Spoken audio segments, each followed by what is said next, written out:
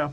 Hello, I'm Corey Graham, and this is my project for 361 ECEN.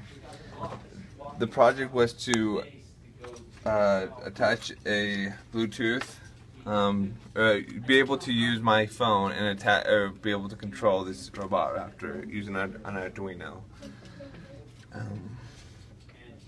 And just here's a little demo of what it can do.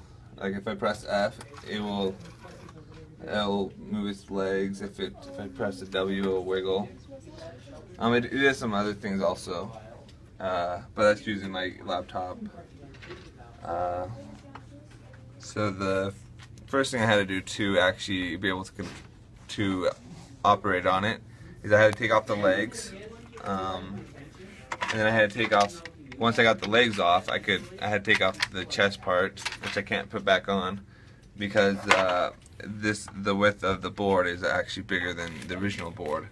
And this is the original board, and there's all these parts in it. I had to actually pull I put stickers on them, or tape, so I can know what went where in case I had to put it back together. And so I started putting them into the board, like here. And each one will actually control, this one will control a motor. This controls the back, I think. And that actually controls the leg. The green is the ground, and the red is the power in most of the motors. Except for like in this one, which is the red. They're both red, I guess. One's red and one's orange. But this one controls the neck, so it can move around. So there's more motors than there are for the motor protector on this motor shield. There's 4 motors right here. One will control each of the legs.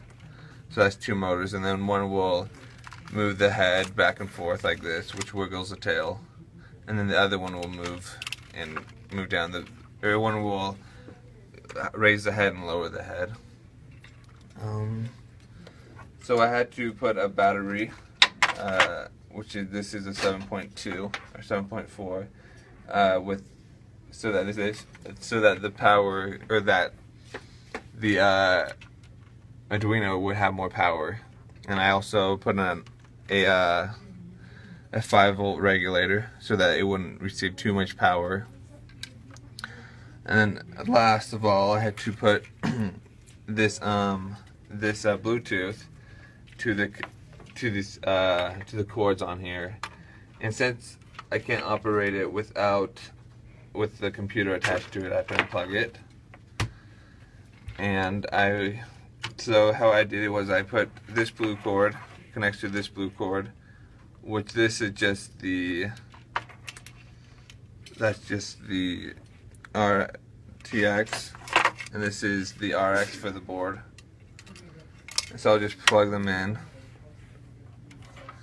And the reason why, one is the transmission, the TX is the transmission, and the RX is the receiver. And then the green one is the power, which connects to the red, which connects to the yellow. There's a little more of where I actually control it with the board, or I control it with a phone, an Android phone, and that is a little bit later on. That will be right after this part of the video. So this is my project, and thanks for watching.